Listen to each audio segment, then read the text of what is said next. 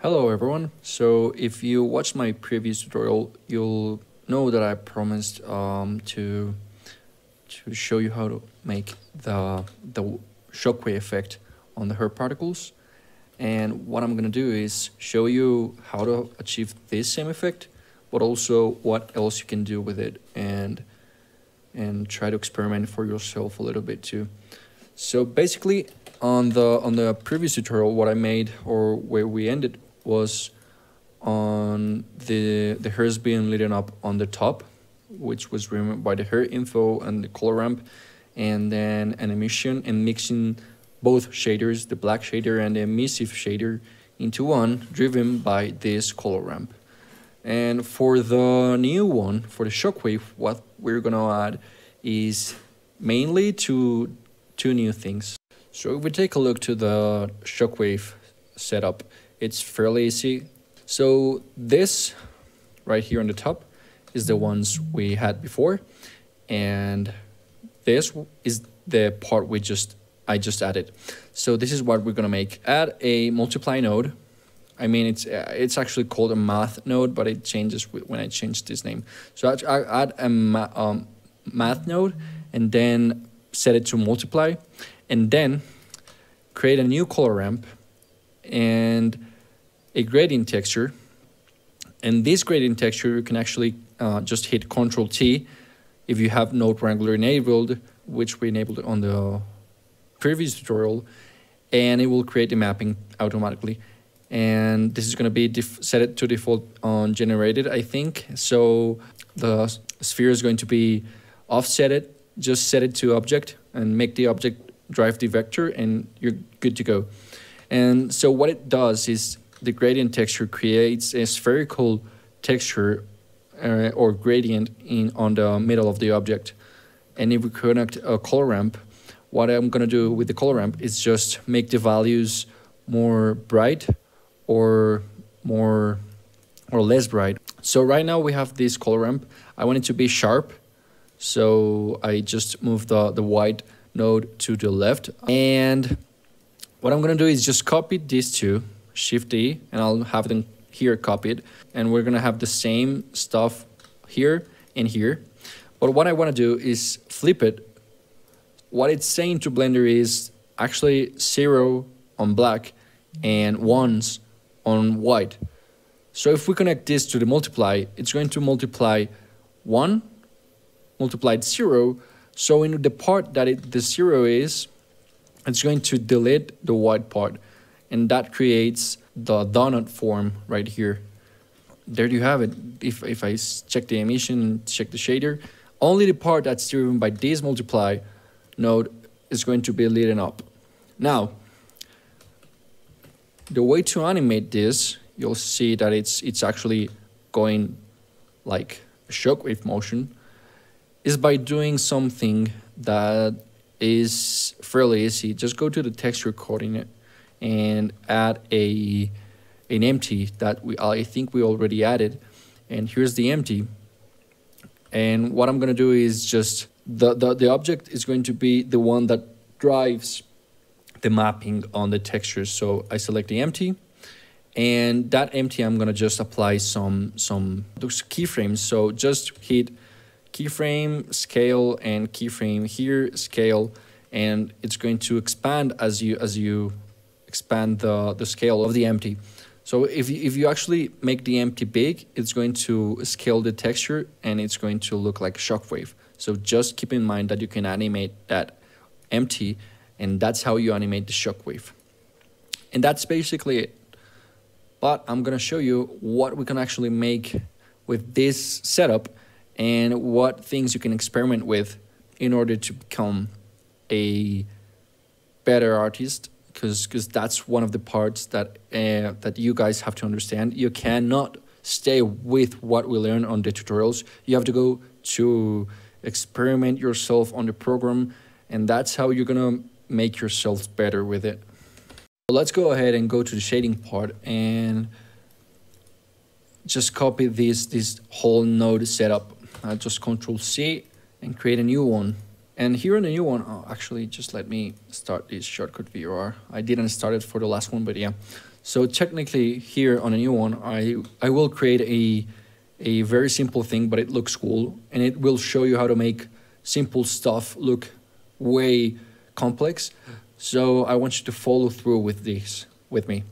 So go ahead and add a plane, and that plane, go ahead and scale it by 2, and apply the scale hitting Control A, scale, and then go inside the edit mode and subdivide it. Hit Shift R to make the same action you made.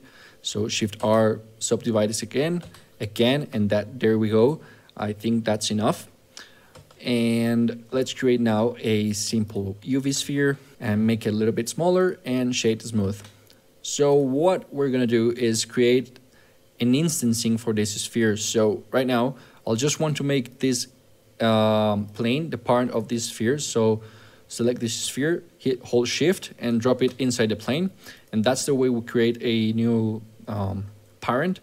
And now go inside the plane and go here to the object properties, go to instancing and select vertices. This way we can create instancing without array modifier, but on the planes. We don't want to check that, we don't want to see the plane, so uncheck the viewport, and that way we have our spheres.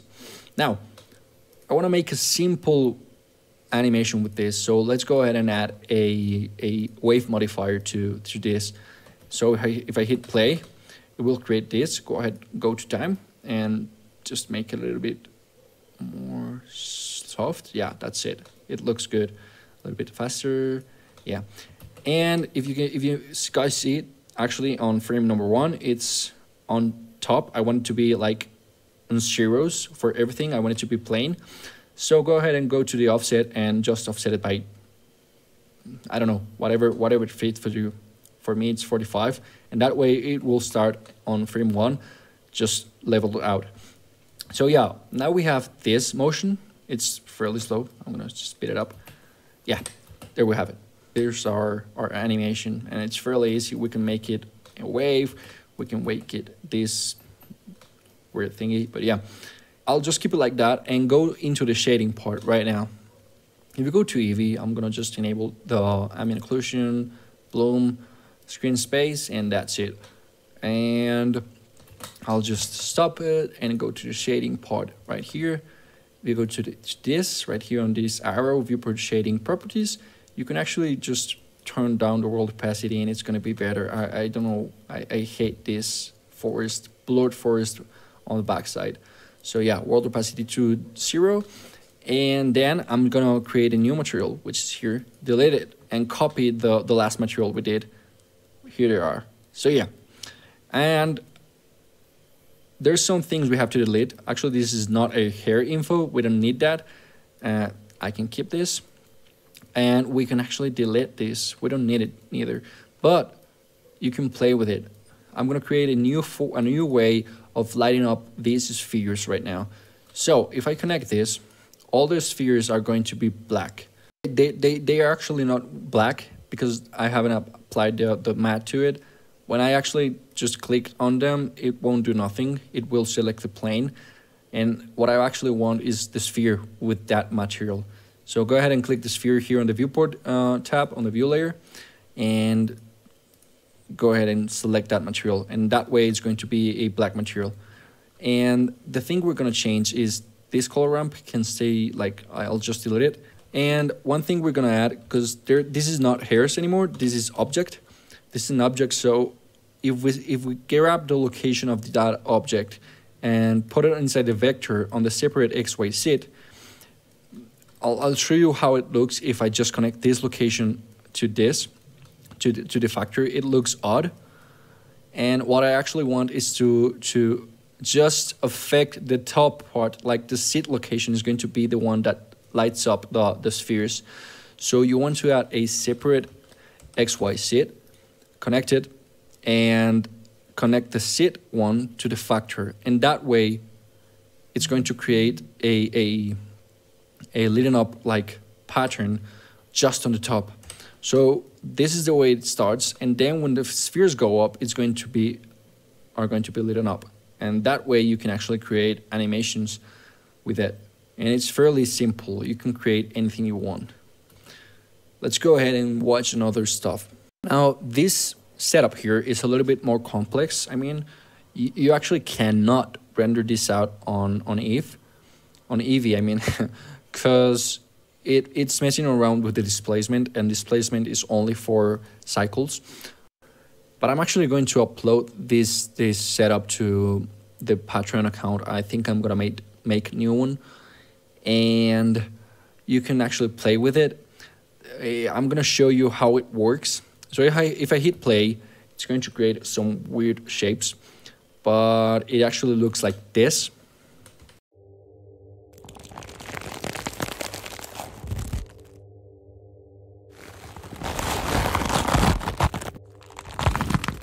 What I did was just add a new material and create a principled BSDF, I mean, and just make it a white sphere. Then create a mix shader, which I'm going to mix with this oddly looking black, which is just a normal black. But yeah, and it's going to be driven by this whole stuff here, and it's with the same concept before, just some gradient texture, color ramp, which creates a black texture, multiplied with another color ramp, which erases, you can see it, this thing just erases everything. So yeah, right here is going to be 0, 1, 0. So then I'm going to multiply it and mix it with a Musgrave texture to give it a little more complex look, because right now it's just a sharp edge right here and it doesn't look good. But if I multiply it with a texture, it's going to have these odd little like shapes around it and gives it a more organic look to it. And that's going to drive the factor, but then it's going to drive the displacement as well. If we connect the displacement here and activate on the material setup, under settings, I mean, displacement bump only, and click displacement only or displacement and bump, we can create this weird looking shape right here. And that's how you can actually create that kind of stuff. So what I encourage you to do is experiment a little bit with the setup spheres we just made, and with this file I'm gonna upload. To understand a little bit, you can actually go ahead and change this Musgrave texture for anything you want. Let's say a brick texture, and that brick texture is going to drive the multiply here, and now it changes everything. And you can do that with anything you have, like anything on here on the texture. You can even input image textures, but it has to be like high detail object to have the image input to actually affect it and look good. But you can create anything with this. Let's say it's just a Voronoi texture, and it's going to affect the sphere differently. Now it has like some crystals on top, and you can actually just go ahead and change the type of Voronoi or the type of the brick texture, like the scale and the mortar size, anything you want, and it will create a whole different stuff with the minimal change. And that's what you want to do. Go ahead and experiment, and please, if you do something, just tag me on Instagram and I'll check what you're doing. Have a good one.